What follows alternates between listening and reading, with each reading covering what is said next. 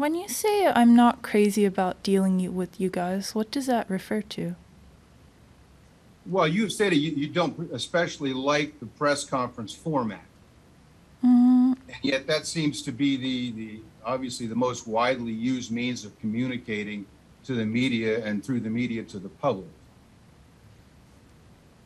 that's interesting.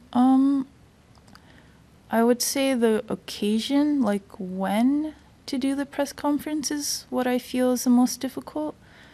But,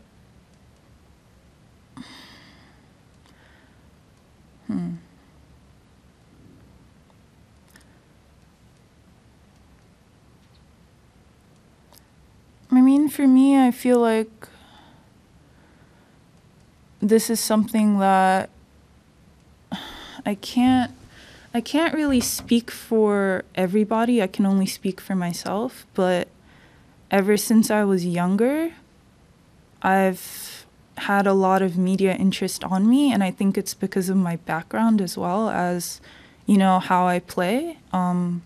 Because in the first place, I'm a tennis player. That's why a lot of people are interested in me. So I would say in that regards, I'm quite different to a lot of people, and I can't really help that there are some things that I tweet or some things that I say that kind of create a lot of news articles or things like that. And I know that it's because I've won a couple Grand Slams, and I've gotten to do a lot of press conferences that these things happen. But I would also say, like, I'm not really sure how to balance it too. Like, I'm figuring it out at the same time as you are, I would say.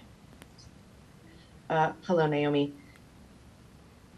Hopefully it's okay if I ask a couple of tennis questions. The first one is just how the training has been and how your preparation has been for the summer hard court swing.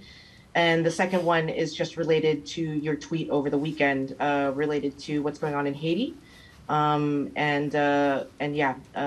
Just what your reaction is to the news there. Thank you. Sorry. No, you're super good.